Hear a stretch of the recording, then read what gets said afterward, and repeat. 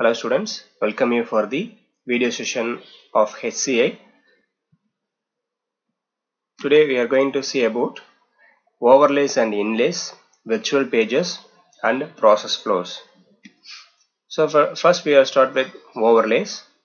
Overlays are really just lightweight pop-ups. Overlays are nothing but just a pop-up in your web page, but it is lightweight. We are using overlays instead of pop-ups because pop-ups usually we are having pop-ups in our browser. That pop-ups will have all the properties of a normal window, but this overlay doesn't have any properties of this normal window. It is just a overlay page on your web page. If you use pop-ups, your browser pop-ups will display a new browser windows. As a result, these windows often take time and a sizable chunk of system resources. So browser pop-ups often display browser interface controls. So all the controls like closing, minimizing and other buttons whichever in the normal window will be available in the pop-ups. But this overlay doesn't have any properties, doesn't have any window properties. It will just display the content as it is. For example, here I have shown you a normal browser pop-up. It is a calendar. So whenever we have to fill date details in a page, there will be a calendar option will be shown that will have all the properties of a window. But we have different types of overlays. Let us see one by one. The first type is nothing but dialog overlay. Dialog overlay replaces the old style browser pop-ups, just like what we seen previous slide. So it will replace the normal pop-ups. It doesn't have any controls here. So look at here, doesn't have any window properties like closing, minimizing and maximizing buttons. So it is just a lightweight pop-up. So whatever the content you want to display, that alone will be displayed in the overlays section.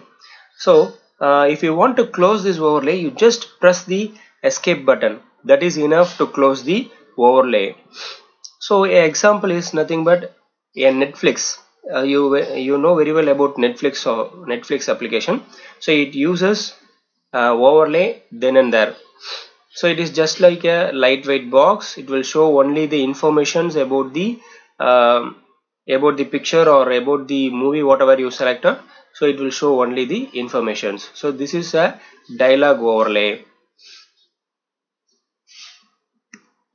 Next one is a detailed overlay.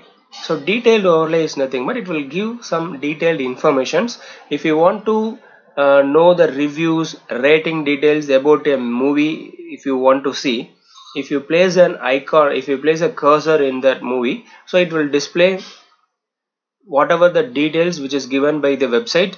So it will give all the informations about the movie whichever you want to see. The detailed overlay allow an overlay to present additional informations. So when the user click on, hovers over or link a selection of the content.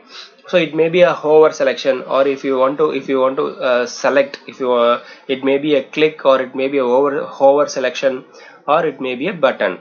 It will display the detailed overlay informations.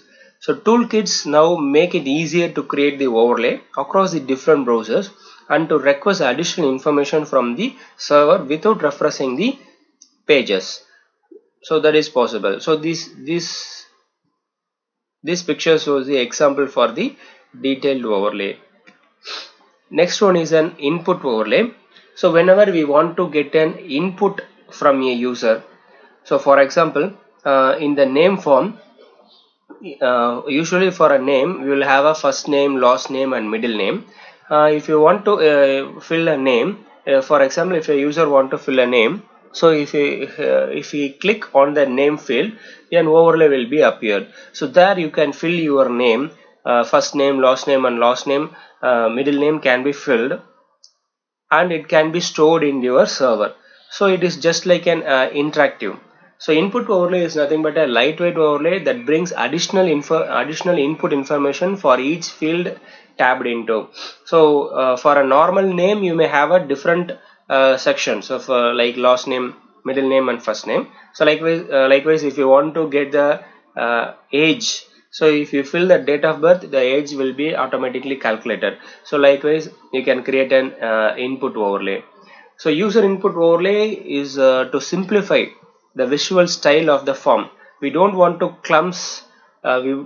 create a clumsiness in the web pages. We can reduce the number of input fields. Then after we are getting data into the form, then we can have an input overlay. So that's all about the overlays. So next one is nothing but inlay.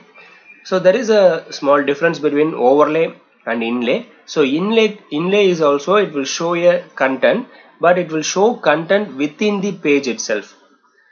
So it will expand the page space. So whenever there will be an inlay option, if you click on, so you may see for more details you can click here. So likewise lot of the pages will have a link or button to show the additional details. The content will be available inside the page itself. It will create a space. For example, see here. So here we have a different menus in a website. So that menus will look normal when you are when it is appeared in a page, but there will be a button for expand the option. So if you click that button, the page will expand. So this is called as inlays. A simple technique is to expand a part of the page or revealing a dialog area within the page. So initially we don't want to expose all the information to the user. Whenever user willing to know more information, we will provide a space there the content information will be provided. So use dialog inlays for page customization. So just like overlay, we are having a different options in inlays also. The first method is nothing but dialog inlay. So whenever you have a menu, there will be a button. If you click a button, it will expand. Your menu will expand and your page will expand, and it will show the additional contents. To smooth the introduction of the dialog inlay into the page, use the quick slide in animation. So we are using slide in animations to display the content. Use dialog inlays to connect the dialog with elements in the slide out form. So it will slide out. So one by one it will slide out. So it is a secondary tool. It is not a primary tool. So always your inlays are used as a secondary tool. So as a primary tool, we may already having a menu and forms are having as a primary tool. If you want any additional information, then we go for the inlays. Next one is nothing but list inlay. In the list inlay, you will have a list of menus. Normally all the list items will be shown. If you want to know more information about the list item, we want to click on the list item, then the information about the list item will be shown there itself. So this is a list inlay. So lists are a great place to use inlays. Instead of requiring the user to navigate to a new page for its item details or popping up the information in a overlay. So we don't want to create a separate page for the information. Then and there your information will be shown. Next one is nothing but detailed inlay. So see here. So there is a website. So if it will provide information about a hotel informations like OYO websites. So if you click on view additional details, so there is a button called view additional details. It is nothing but a link. So if you click on that link, you will get additional information in that page itself. It is not overlaying. It will not lead you to the next page, or it will not have any overlay options. So it will have a link. If you click on that link, your additional information will be shown in the same page itself. Likewise, in that same page also you have more number of inlay options. If you click on that, relevant inlay informations will be shown in that page itself. So this is called as detailed inlay. A common idioms or any sentences, you may create a link. So if you click on that sentence, you will get the further informations. So we can use the detailed inlay to avoid anti-pattern or hover and cover. So anti-pattern is a type of style, we already know that. So instead of using anti-pattern or hover and cover method, you can directly go for the detailed inlay method. So it will make it easy to dismiss the detailed inlay. Okay, next concept is virtual pages. So we came across overlay and inlay. So we want to know when to use the overlay and when to use the inlay. So overlays can be used for if you want to reveal more number of informations in the same page, you can go for overlays. But if you want to reveal only minimum information in your page, then we can go for inlays. But for list, for to view the list informations, inlay is the best option. Now we are seeing about virtual pages. So whenever we are seeing about inlay, so the page some part of the pages is already hidden. If you click a menu or if you click a link, the part of the pages will be revealed for the user. So this is a part of virtual page. Initially the virtual page is not known completely by the user. It is hidden mode. It is in the hidden mode. Whenever a user click on the menu or if you want to know more details, then your page will be expanded. So this is called as virtual pages. There is number of virtual pages options available: virtual scrolling, inline paging, scrolled pages, panning, zoomable user interfaces. Let us see one by one. So virtual scrolling. So whenever you have a more number of pages to display, for example, let us take a Google page. So Google, if you search any information in a Google, it will provide n number of pages as a result. So we never navigate to search pages. We will get information from one or two pages itself. So but it will give a lot of pages as a result. Usually they will provide a navigation menu in lost like this. So if you can click a next button or you can go for the numbers you want. So this is not a virtual scrolling. This is an example for number of pages. If you have a more number of pages, this like option is usually given. But virtual paging is nothing but the content, all the content is shown in the single page itself. Yes, Yahoo actually uses the virtual paging concept, but Yahoo doesn't exist now. So this pages, it will load lot of pages in the single page itself. We are not going to navigate page number 1 2 3 4 and next anything. So we are scrolling pages one by one. We are scrolling the pages like a usual way. So it is just like a news feed. It will add upon in lost, add upon in lost, add upon in lost of your page. So this is called as virtual paging. So next one is an inline paging. So in a previous menu, so we have seen that when you scroll upon, your new pages will be added. When you scroll upon, new pages will be added. So that is called as virtual scrolling. But the second type is nothing but inline page. You having different more number of pages, like same you have a 10 number of pages, but we are not moving on pages. So in the same page itself, all the 10 page content will be shown in the same page. Like let us take this online shopping website as an example. Your category menus and the menus which is shown in top corner of the pages and left side of the pages will be static. Let us compare these two images.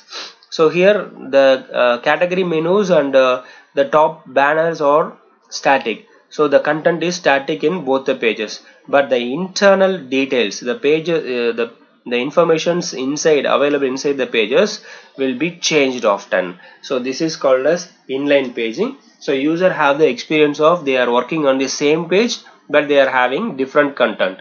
So by only switching the content in and leaving the rest of the pages stable. So inside content only changed, the rest of the pages will be not changed, it is a stable. So we can create an inline page experience by this technique. Next one is scrolled paging. Scrolled paging is also called as carousel. So it is nothing but when it is mostly used on the timeline basis. So for example, if you have images on timeline basis, or if you have videos to watch on timeline basis, then we will go for the scrolling pages. So let us take these images. So it is a continuous images. So in this continuous images, so if you continuous images or have been fixed in the pages, there will be a navigation menu for right and left. If you want to move left, you can use this navigation, and if you want to move right, you can use this button. So if you click on this, the images will scroll on, then you can select any one image from that carousel work. So this is called as carousel. And next one is nothing but virtual panning. So virtual panning is nothing but the page, initially the page doesn't have any content. So for example, you can take the Google Maps. So in Google Map, initially if you load on it, only blue color screen will be loaded. So then if you zoom on, you will have a area. So let us take this area. So this is a initially it will shows only blue color screen, but when you zoom on it, then you can see some data inside that pages. So initially it is hidden. So when you zoom in close, it will reveal more informations. So yeah, great place for virtual panning is nothing but a map. So Google Map allow you to pan in any direction by clicking the mouse down and dragging the map around. So you can drag the map around and get the informations whenever you wherever you scroll down, or you can zoom in. Okay, next one is nothing but zoomable user interface. So here lot of images are given in a single page itself. A small size images have been given.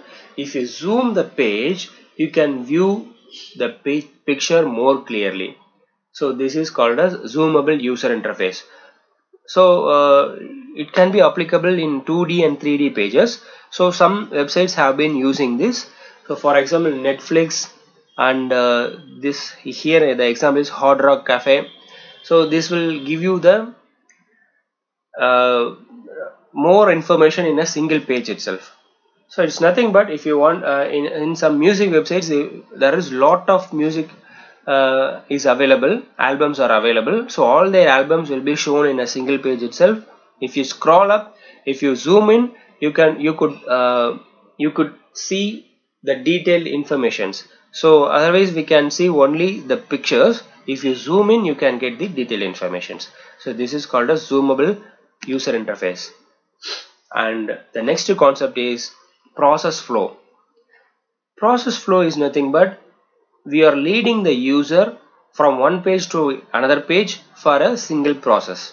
For example, if a user want to create an account, in the first page there will be a link for creating an account. If you click on it, it will lead you to the next page. There you will have the basic information. User will fill the basic informations like name, date of birth, age, phone number, email address. Like basic information will be filled in that first page, and after that, after filling all these details, lastly you will have a button called submit and next. So after submit and next, it will lead you to the additional informations like your qualifications, your experiences, that will be in the next pages. So it is nothing but a single process. We want to get the information of the user, but it will not in a single page. It will lead you to more number of pages. A single process will lead to more number of pages, and finally you will have a submit button. If you submit it, all this information will be stored into your database. So this is called as process flow. So this is example for a process flow. There is lot of process flows are there. So one of the best example is Google Blogger.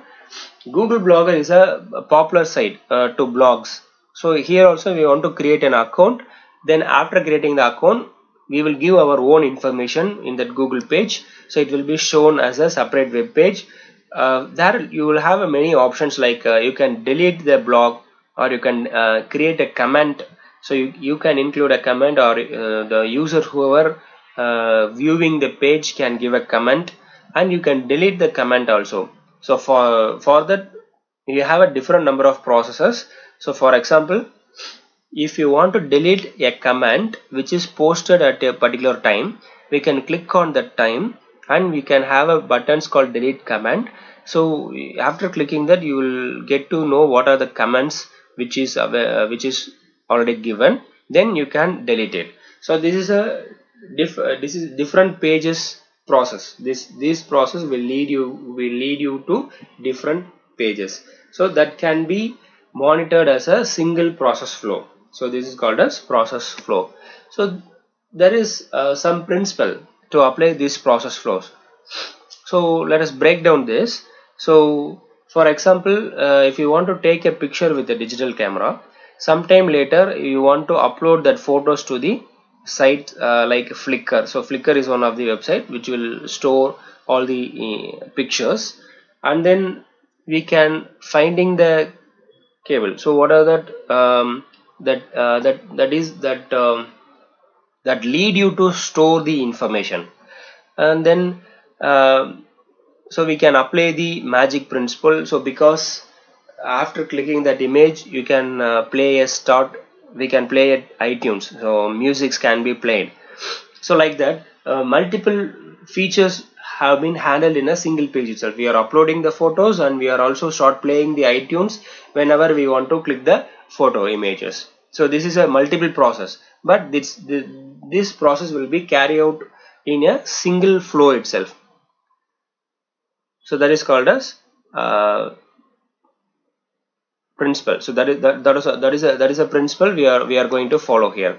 So there is a lot of process flows. So first one is an interactive single page process, inline assistant process, configurator process, overlay process, static single page process. So these are the different types of processes. So first one is nothing but interactive single page process. So here, so what are the process we want to give for the user that will be available in a single page itself. So let us take an example. So if you want to purchase an product from your website, so all the informations will be given in the single page itself. The color of the t-shirts and the size, a number of quantities, and later the purchase details, the payment details, everything will be in a single page itself. So a single process will be available in a single page. This is called as interactive single page process. Next one is an inline assistant process. It is nothing but whenever you want to know more details, so you will have another one assistant process. So let us take the same online shopping website. So if you want to purchase a product, the details have been shown in a single page, but if you want to add more number of products for your purchase, you can have a button called add to bag, like add to cart or add to bag. If you want to purchase more number of products, different products, if you want to purchase different products, you can click add to bag. So that bag is a separate process, that is an additional process of the process whichever currently we are doing. So bag will take care of all the products whichever you buy. So if you buy two different products, two different product details will be stored in the bag, and you can make payment from that bag itself. So this is a inline assistant process. Next one is nothing but dialog overlay process. We already seen about what is overlay. So overlay is nothing but a lightweight pop-up. So whenever you need a pop-up in your page, you can have a overlay. So here to monitor the process, we are having the overlay. So your process will be taken care of these overlays. So connected overlays. Any pages switching is an interruption to the user. So we don't want to switch from one page to another page. In a single page itself, we will take care of the entire process. In addition, any context switching is a chances for user to leave the site. So context, we don't want to make the user to switch over the pages for viewing different contexts. For a single context, we will be in a single page itself. So these overlays will have a better experience for user to stay in the page itself, and also we will continue our process. So this is the best example, the dialog overlay process. And lastly, we are seeing about configurator process. So here the process flow will be monitored in the single page itself, but everything will be every control will be given to the user itself. So process flow is meant to invoke delight. So it's nothing but it is an engagement factor that becomes most important. Like Porsche is a company which will create a customized car. They manufacture customized car for their user. So user can have their own color. So they can create, they can choose their color. So here they have given the color palette. So by mixing this color palette, they can create their own color, and there will be different configuration options for their car. So they can have any one of these configuration menus. So an entire car can be customized by user itself. So this is a configuration page for their car customization. So in a single page all the customization options have been given in the single page itself. So user can easily select any one of these customized menu to apply into their car. So later this customized car will be delivered to them. So this is called as configurator process. So that's all, student. So we have seen about overlays, inlays, virtual paging and process flow in this video. Thank you.